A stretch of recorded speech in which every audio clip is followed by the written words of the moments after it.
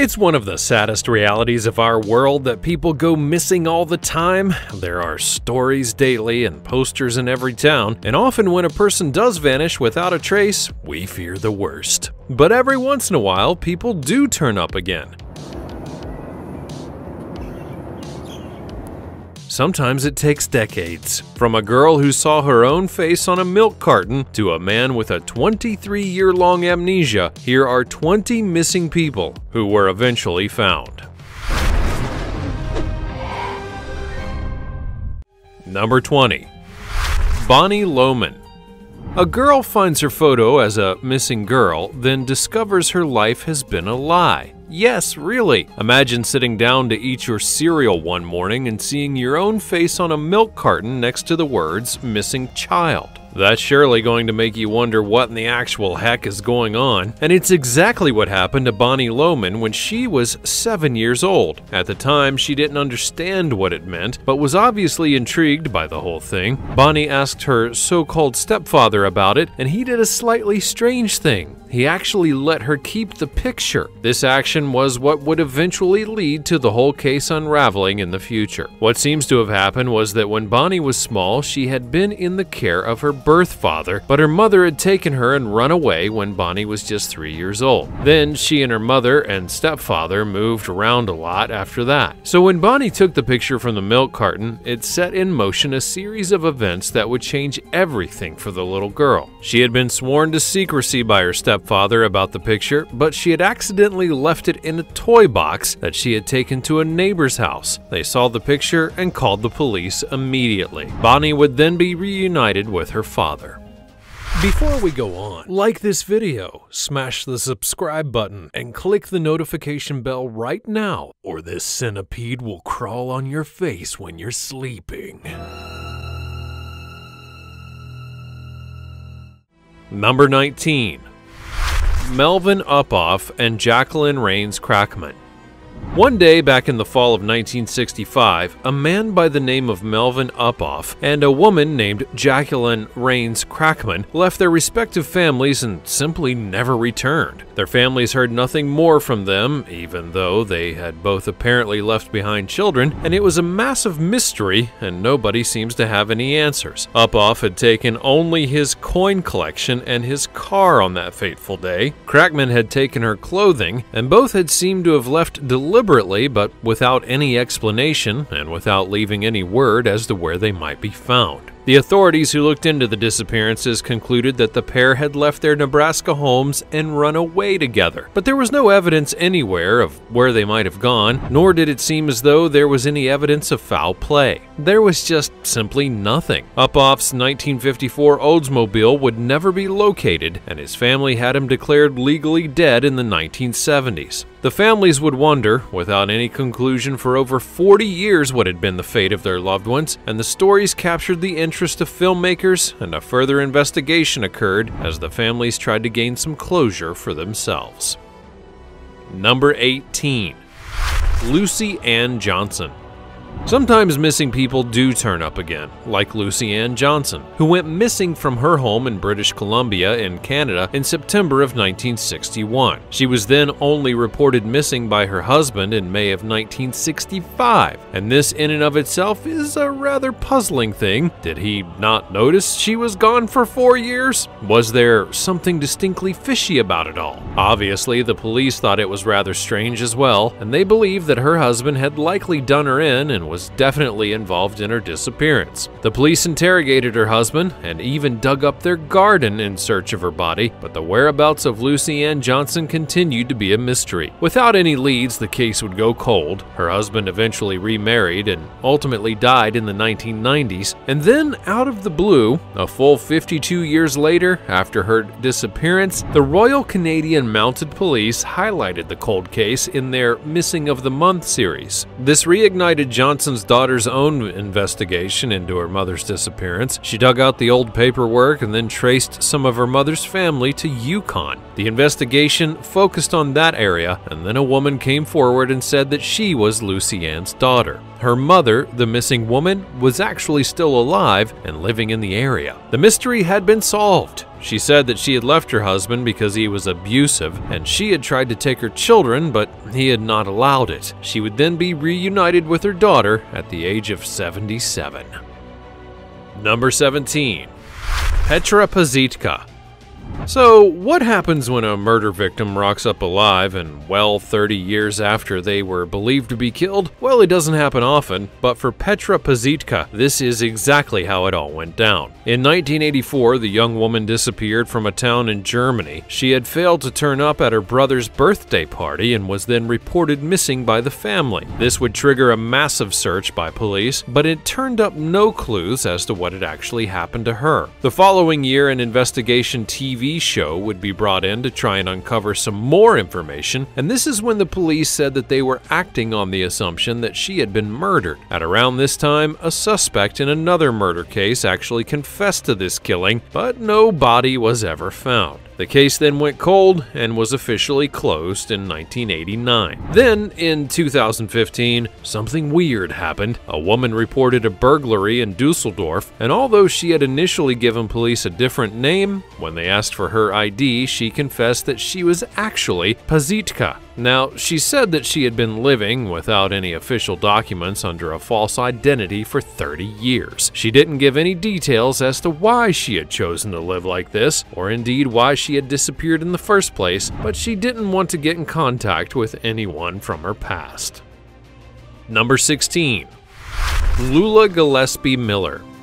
In her late 20s, Lula Gillespie Miller gave birth to a third child, had second thoughts about everything in her entire life, signed over custody of all 3 children to her parents, and then disappeared into the night. She left her home in Indiana and was not seen again until she suddenly resurfaced in Texas 42 years after she had disappeared. The case was cold, but in January of 2014, a policeman took interest in the case and went out with the tiny bits of evidence that he had, all to track down what had happened to the woman. And he actually found her. Lula Gillespie Miller at this point was 69 years old and admitted to the police that she had, in 1974, left her family in Laurel, Indiana and disappeared. As she had not in fact committed any crimes, they kept her new identity private, but she did agree for her details to be given to her daughter, who was planning to make contact with the mother anyways.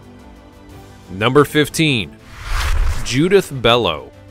The thing that's becoming apparent with many of these missing people who then turn up decades later is that they really aren't all that keen on being found in the first place. Then they really don't want to tell their story to some journalists and have all their personal lives raked over in the public arena. And that's fair enough. People have a right to their privacy, even if they have been presumed dead. 18 years previously, a woman named Judith Bello went missing in Stanwood, Washington. She left behind her husband and 2 children and simply vanished without a trace. Now, it's fair to say that people believe the worst that had happened to her, but then in 2011, she actually turned up in Fontana, California, and yes, she was alive, equipped with a new identity, a new family, and a new life, but still very much alive. Her original family were delighted to hear the news, of course. Judith actually declined to allow any reporters to poke around in her life, and the police stated that she had done nothing wrong and would therefore also be leaving this woman alone. Number 14. Edgar Latulip. Of the 70,000 to 80,000 people who are reported missing in Canada every year, most are found within 7 days of their disappearance, but there are a few who are never seen again. And sadly, that usually means that they're no longer walking the earth. But very, very occasionally, a person missing and presumed dead can actually turn up alive and well. One such individual was a man by the name of Edgar Latulip. He had psychological problems, and his family said that although he was an adult, he was functioning at the level of a child. He disappeared all the way back in 1986 under circumstances that would suggest that he had died and left everyone fearing for the worst. And as more time went by, the more likely that this sad outcome had seemed. But then a full 30 years after the initial investigation into his vanishing, a man would come forward and claim that he was in fact the missing man, Edgar Lutula. There had been no suspected sightings or any movement in the case at all for many years, so it was quite the surprise for everyone. It turns out that old Edgar had sustained a head injury, which had severely affected his memory. He had no recollection of who he was or where he'd come from, so he basically adopted a different identity and remained unaware that people were actually looking for him. In 2016, he found some of his memory returning, which included his name, and that's when he decided to seek help. A social worker did an internet search and discovered his story. He did a DNA test to confirm his identity and was finally found again after one of the longest missing person cases that police in the area had ever known. He would then be reunited with his mother. Number 13. Carlos de Salazar. Now, if you go through all the trouble of running off to become a hermit in a different country, the last thing that you really want is people finding you. That's just kinda rude. Carlos Sanchez Ortiz de Salazar went missing all the way back in 1995 when he was just 26 years old. He had vanished without a trace and eventually, in 2010, was officially declared dead. But then, seemingly out of nowhere, he would be discovered by a couple of mushroom pickers to be living on a nature preserve in northern Tuscany in Italy. The former doctor had suffered from severe depression when he had left his home in Seville and had completely disappeared. His parents naturally feared the worst when they had no word from him for 20 long years, so when people found him living in the forest, that's when they contacted his parents, but by the time they had flown out to Italy, Carlos had moved on again. His parents expressed relief that he was alright and said that they just wanted to know that he was okay. Number 12. Bo Bergdahl. The story of Bo Bergdahl took a few twists and turns before it all got figured out, but it is something of a weird one. Bo Bergdahl was a U.S. soldier who had vanished while serving in Afghanistan in 2009, and it was later discovered that he had actually been captured by the Taliban and was a prisoner of war. 5 years after that, in 2014, President Obama secured the release of Bergdahl. After this time, more would be revealed about his disappearance and capture. As it transpired, he had apparently left his post prior to being caught by the Taliban, as he had been unhappy with the way that things were being run at his own operating base and intended to trek to another and tell the general there about the issue. But he was soon captured before any of that could occur and wound up in a Taliban prison. After he was released from the prison, he then pled guilty to charges by the U.S. Army and was not sentenced to prison time, but actually received a dishonorable discharge, a $1,000 fine, and his rank was reduced from sergeant to private. Number 11. Bakradin Kakamov. This guy was a Soviet soldier who was fighting on the battlefield of Afghanistan all the way back in 1980. A different war, but the same place. He was out doing all the war when he disappeared and was injured and presumed dead. But then, more than 30 years later, he actually turned up again. Kakamov was just 20 years old when he was last seen serving with the 101st Motorized Rifle Unit stationed near Heret. A black and white photograph showed the young man in a Soviet Army uniform around the time that he vanished. He had long been presumed gone forever, but during an investigation by Russian officials who were trying to trace the soldiers that remained missing following the Soviet invasion of Afghanistan, it seems that he had actually been discovered. He was alive and well, apparently, and his story went something along the lines of being rescued from the battlefield by local residents after he was seriously wounded during the conflict. He then stayed with the man who had helped him and learned medical skills. He married a local Afghan woman and settled down in the area. When he resurfaced in 2013, he was a man in his 50s, living as a nomadic sheik and working as a healer using traditional medicine.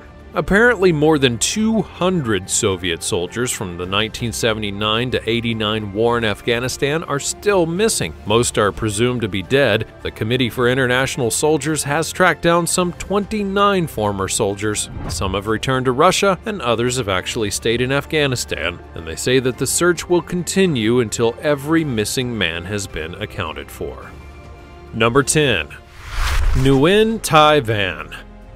Back in 1992, 16-year-old Van lived in Hanoi in Vietnam with her family. She was top in her class in high school, but she also liked to go out partying with her friends. One night, she stayed out way past her curfew and did not arrive home until after midnight. Her mother, who was very displeased by this behavior from her daughter, did a slightly bizarre thing. She locked her out of the house and wouldn't allow her to come in. It was after that incident that night that Van disappeared. Her family reported their daughter missing to the local police and a search would take place, but Van had vanished without a trace. It was not until 21 years later that Van had appeared again. Her uncle was at a local market buying vegetables when he was approached by a woman who asked him about the house that Van had lived in with her family. She said that she was their missing daughter. She told the story of what had happened to her that night. She had gone back out with her friends to sing at a karaoke bar, and then they had gone to another town where they had met a woman. The next thing she knew, Van had woken up in a house in China, and they had been kidnapped and forced to marry old Chinese men. She was beaten and held captive and tried to escape many times, but eventually found a man who helped her to get away and finally made it all the way back to Hanoi to be reunited with her family.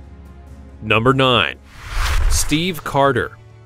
Steve Carter had grown up with a lot of questions about where he'd come from. He had been adopted as a baby, but knew nothing else about what had happened in the years of his life prior to that event. He decided to go ahead and conduct an internet quest to see if he could even uncover some more information, and what he found became quite a shock. During his search, he found a photograph of a missing child and a mock-up of what that baby might look like today, and to his surprise, it turned out to be him. The story that accompanied the images was about a woman who had taken her baby from their home in Hawaii when he was just 6 months old. His father and his mother's partner became frantic when the mother failed to return for several weeks, and he then reported the pair as missing. Steve Carter's father never knew what actually happened to him, and he spent a year and a half driving around in search for them everywhere. But Carter's mother had taken him to a stranger's house and given a fake name and date of birth for the baby. She had shortly afterwards been taken into the psychiatric hospital, and the baby was then taken into protective custody. His mother vanished and has never been found. Carter was placed in an orphanage and was adopted when he was a little boy by a loving family who brought him up in New Jersey. After he discovered the story online, Carter then took a DNA test that confirmed that he was the missing child from the website, and he got in contact with his lost family. Number 8. Savannah Todd.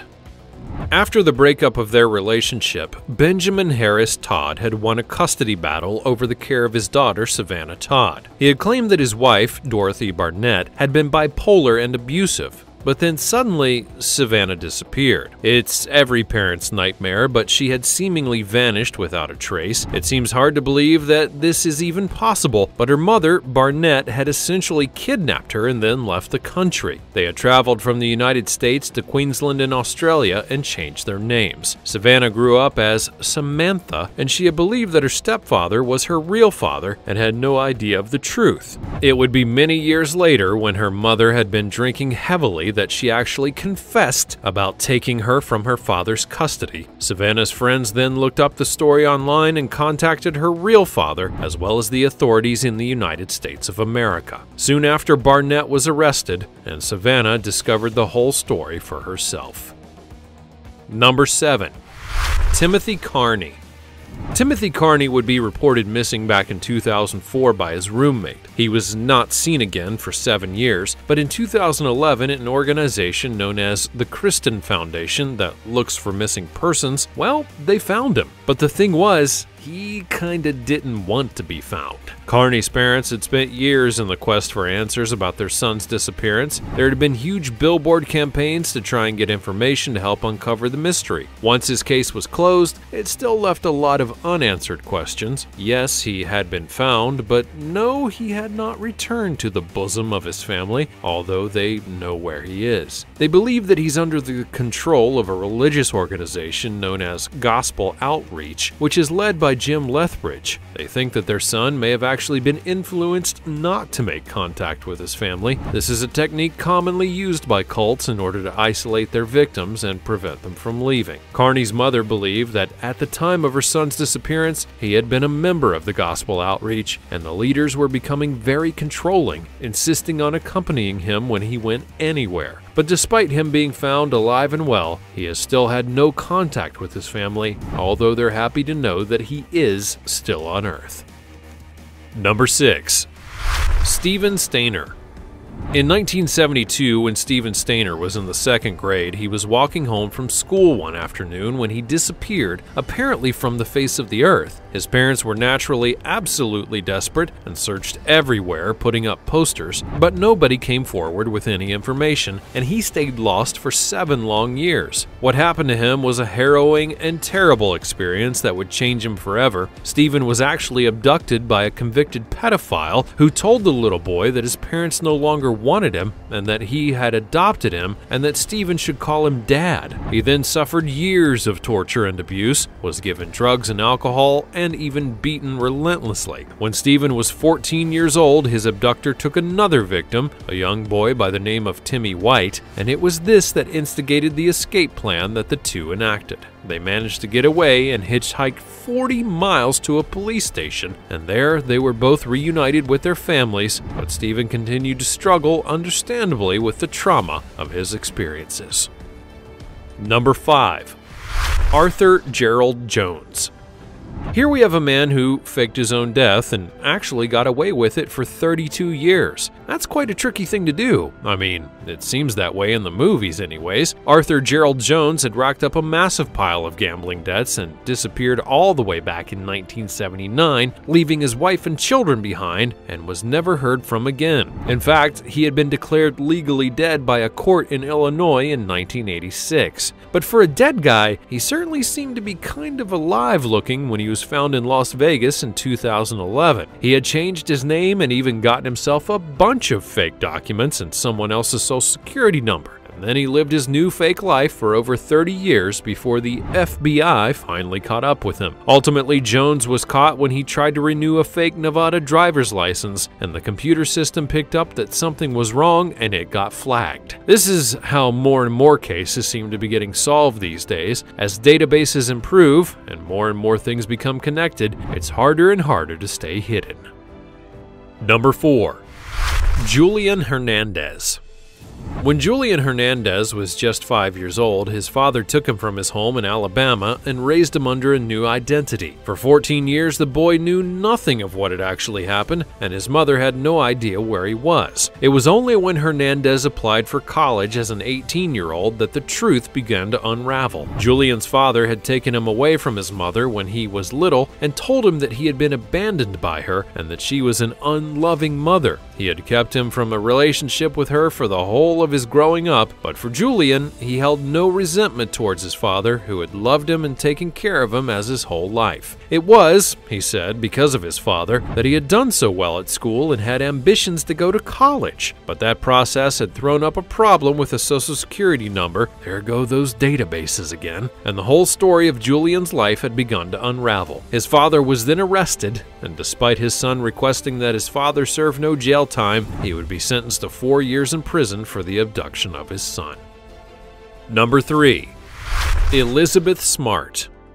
The terrifying abduction of Elizabeth Smart was just the beginning of a 9-month-long ordeal that she suffered at the hands of her captors. She would be taken at knife point by the pair who broke into her home in Salt Lake City, Utah in the dead of the night, and her sister was in the room as it happened and thought that she recognized the man's voice, but pretended to be asleep for the fear of them seeing that she was aware of them. They held the child captive just 18 miles away from her home, and despite the FBI hunt for Elizabeth, it actually took months before they had any solid leads on her whereabouts. The pair of abductors held the girl captive in a camp in the woods where she was subjected to very terrible things. Then one day, Elizabeth's sister suddenly remembered who the voice was. She believed it to be a man that the family had employed for a day to fix the roof and rake up some leaves. They worked with a sketch artist, and the image would be released to the public. It was shown on national television programs, and soon, the relatives of the man recognized him and provided photos. Then it was just just a brief time until he was spotted with the other abductor and Elizabeth. People recognized him and reported him to the police. Elizabeth would then be rescued and her abductors were arrested.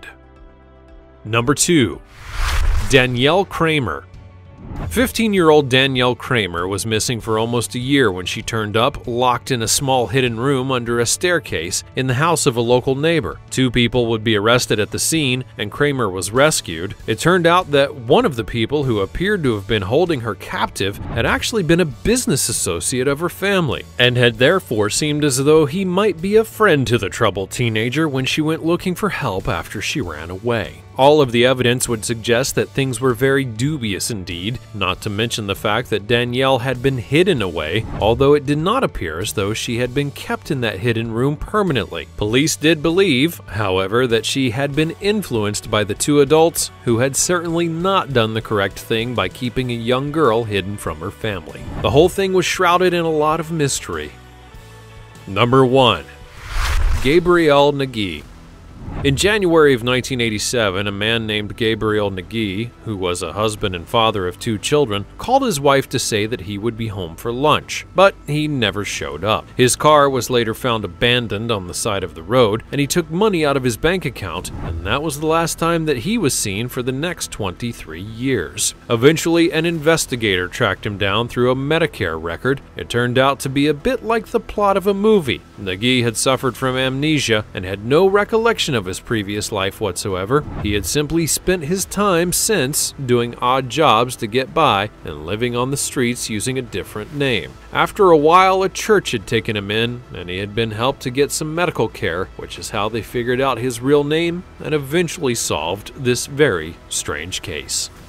Well, that wasn't exactly a barrel of laughs, but some of it was at least interesting. Which of these cases had you the most surprised? As always, let me know your ideas in the comments section down below. Be sure to check out the other cool stuff that's showing up on the screen, and I'll see you next time. As long as I don't disappear.